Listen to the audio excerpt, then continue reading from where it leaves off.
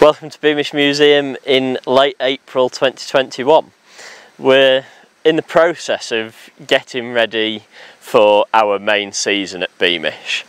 And normally the transport season would kick off at Beamish in early April with our Great North Steam Fair.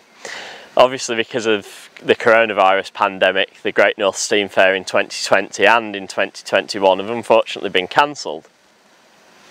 We do, however, want to keep interest in our transport exhibits going, and last year, midway through the first coronavirus lockdown, a girl from County Durham called Charlie Cools came up with an idea for doing a steam rally which was based on Twitter and Facebook and Instagram and other social media.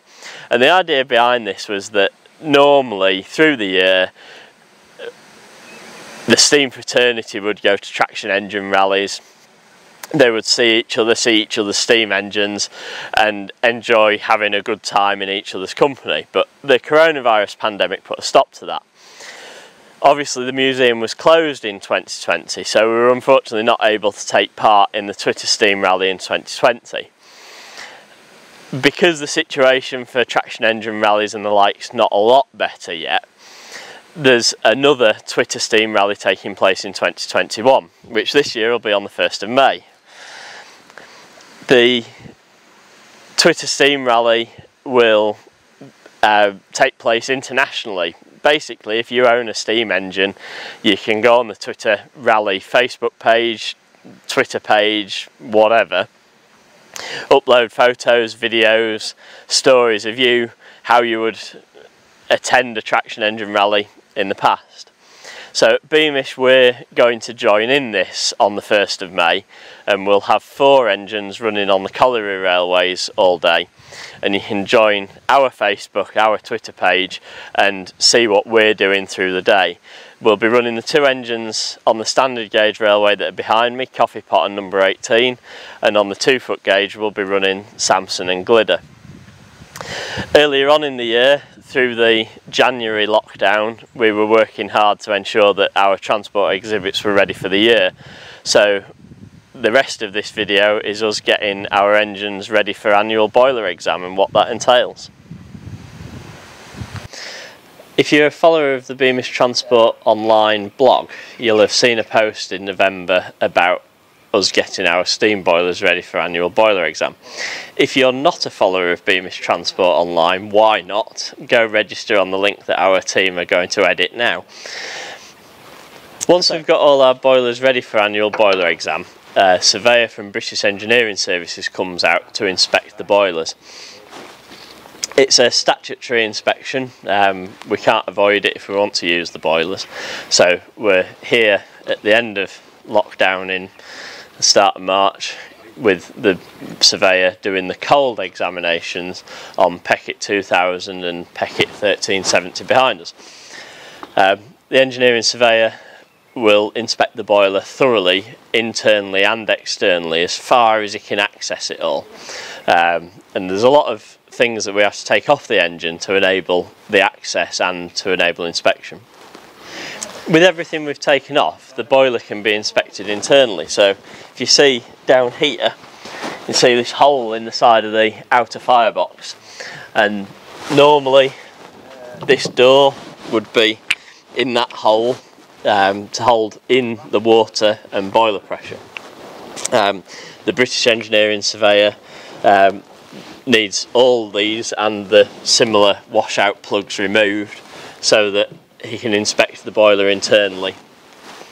The external where accessible bit includes in the smoke box and the firebox, and through the power of editing we'll be cutting to see our British Engineering Surveyor Andy Wright doing the examinations in the smoke boxes and fireboxes. There's quite a bit of confined space working, so engineering surveyors are fit, narrow, tend to be a bit smaller to access all these areas. Small as you. You can put this bit in the video.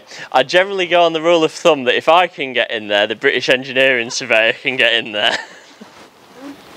So whilst our comms team edit this video up and give you some footage of Andy Wright, our surveyor, carrying out the boiler exams, Barry Hall from British Engineering Services is just going to give a short piece on the history of the British Engineering Services company.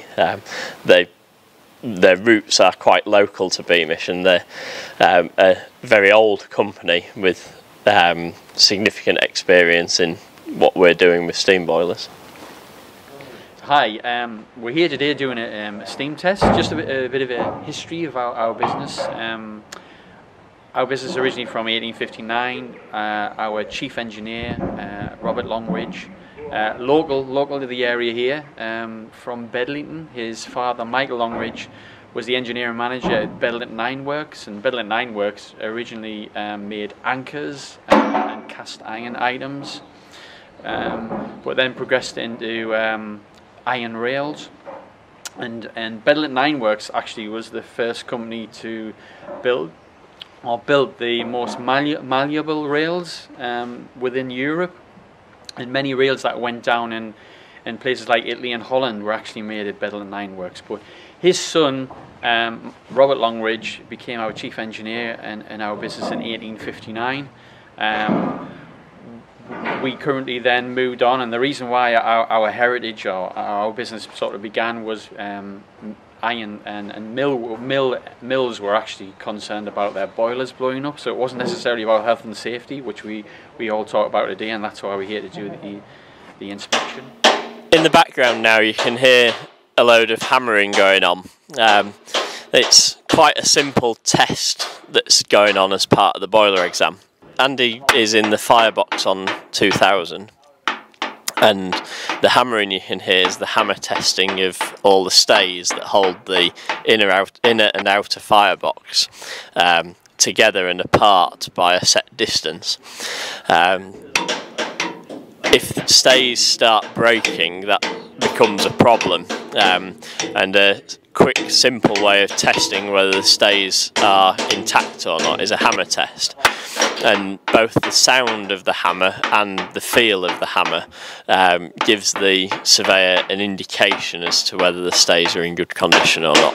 The other things that get hammer tested are the foundation ring rivets, which are at the bottom of the firebox, and again it's sound and feel. With a foundation ring rivet, obviously the worst case scenario is you hit it with the hammer and the head falls off, but that is an incredibly rare occurrence and one that I've not yet seen.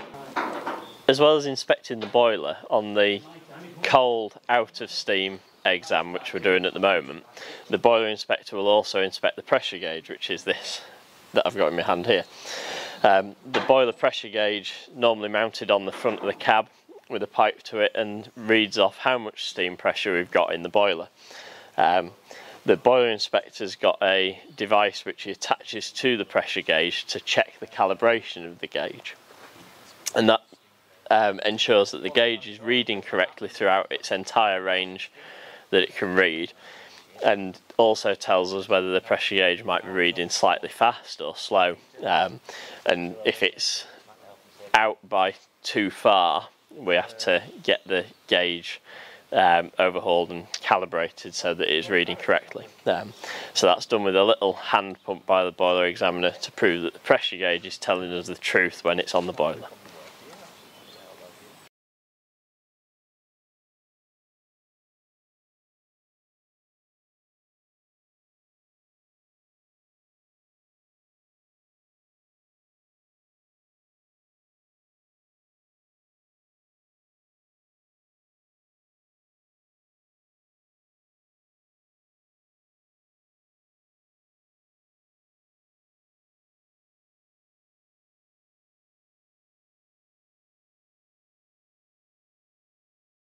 With the power of editing, we're now in the colliery yard and we're going to have a look at coffee pot number 1. Today's steam test day, so we need to light the engine up ready for the boiler inspector later on today. We'll show you that process. As we've said through the video, you see various different engines all the way through, so you'll see us lighting coffee pot up, but this afternoon when we do the actual steam test with the boiler examiner, you'll actually see Puffin Billy, just to give a variety and show our fleet off. Now in the colliery engine shed with coffee pot. It's important when we're lighting steam engines up from cold that we avoid any thermal stresses in the boiler by heating them up too quickly. So coffee pot was actually had a fire in it yesterday to bring the water up to a suitable boiling temperature and to release any stresses that are in the boiler plates from it being so cold for a while. So now we're ready to light it up for today's steam test. The most important bit on the steam boilers when you're getting ready to light them up is to check that they've got water in them. So this gauge glass here is where we can see the boiler water level. At the moment it's turned off, we leave them turned off overnight. So we'll turn that on and we should get a water level.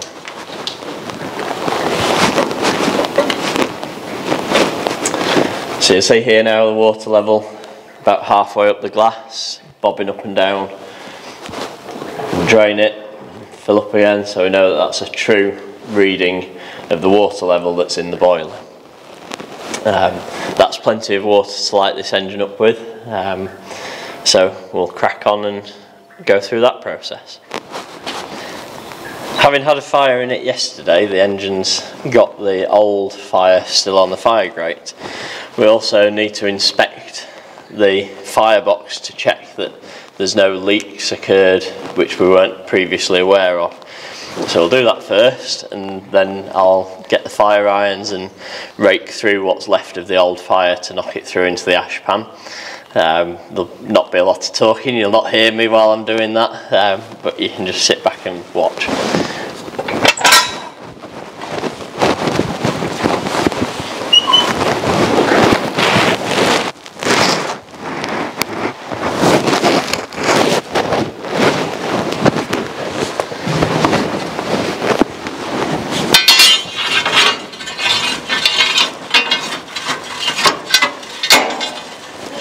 Having cleared the ash from yesterday's fire, all we've got left in there now is a little bit of unburnt coal. The firebox on coffee pot's quite big, so we need to put a little bit of fresh coal around the edges of the firebox first, which encourages the fire to spread evenly across the grate. So we'll do that and then we'll light up.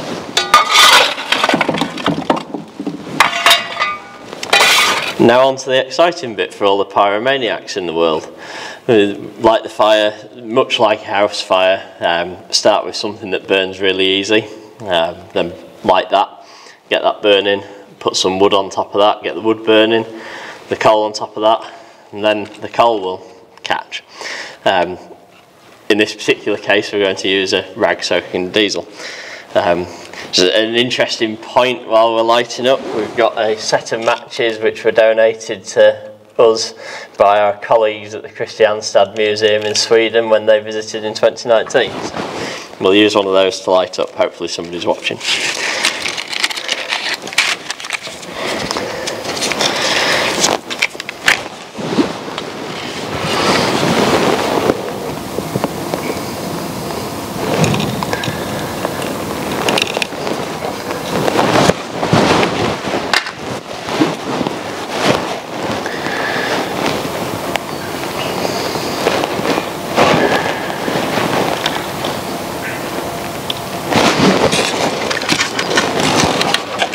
We let the rag definitely catch fire before we put it into the firebox, because you can guarantee if you don't it will go out on its way in.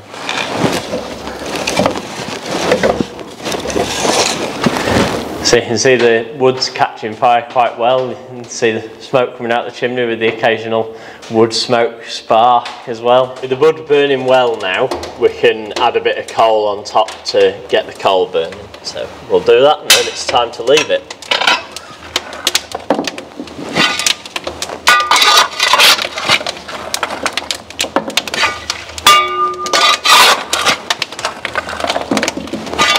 Having added the coal to the fire now, it's quite a boring process of just waiting for the engine to come to the boil and start to produce steam pressure. So we'll now go over to the wagon way where we'll see the steam test with Puffin Billy, which has been in steam earlier on in the day. Once the steam engines have raised steam, we carry out the steam test on the boiler, which is the part 2 of their annual exam. So once the engine's in steam, the pressure's brought up to about its maximum working pressure. And at that point the boiler examiner goes round the engine, inspects everywhere he can get access to on the outside of the boiler. In theory he's looking for everything that's not there. Hopefully there's nothing leaking. At the same time, the water gauge glass is tested under steam to prove that the passageways are clear. The boiler inspector will look inside the firebox and inside the smoke box. Once we've proven all that's in order, we then run on to the accumulation test, which can be quite exciting, and hopefully we're going to see that in the next few minutes.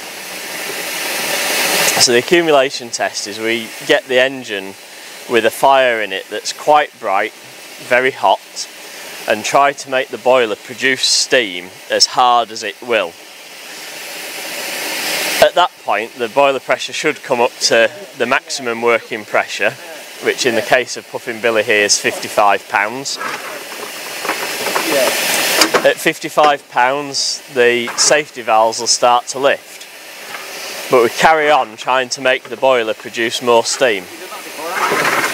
And the idea is that we're trying to prove that the safety valves can vent the steam the boiler can make and not allow the boiler pressure to creep up more than the maximum pressure that's allowed. So if we just wait here now, in theory we'll see the Salter safety valve, which is the one that's already lifting with the plume of steam coming out. That plume of steam will get more intense, and then there's a modern safety valve which normally sits under a cowling, and that'll lift as well with quite a pop. And when both of those are lifting, provided the pressure gauge is still reading no more than 5% over the red line, 10% over the red line according to the boiler inspector, then we're allowed to carry on with it. We'd be hard pushed to get 1% with this engine, I think.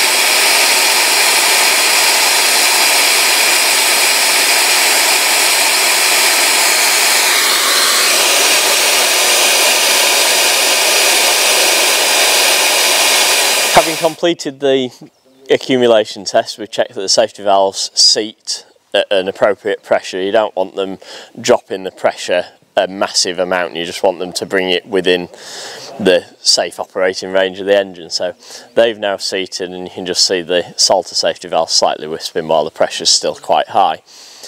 The next thing the boiler inspector needs to see and check the function of is the devices for delivering water to the boiler. When you use steam in a steam boiler, you mortgage off the water that's in the boiler, so you need to replace that with water out of the tank. So on Puffin Billy there's two methods of doing that. There's the injector, which doesn't have any moving parts, and that uses steam and a series of cones to deliver water from the tank at this end of the engine to the boiler under pressure. The second method of delivering water to the boiler on Puffin Billy is a water pump, which is driven by the motion of the engine, so we need to move the engine for that. With all tests completed, the boiler examiner basically makes notes of the tests and anything that he needs to note down in the official record. And then we wait for the British Engineering Services surveyor to go back, put in all the information that is taken down into their system, and then Royal Mail deliver us the boiler certificates for the engines for the year, and they're then valid for the next year of operation, and we can operate the engines safely. So hopefully, as restrictions allow, you'll be able to ride behind Puffin Billy later this year and see Coffee Pot run in the colliery.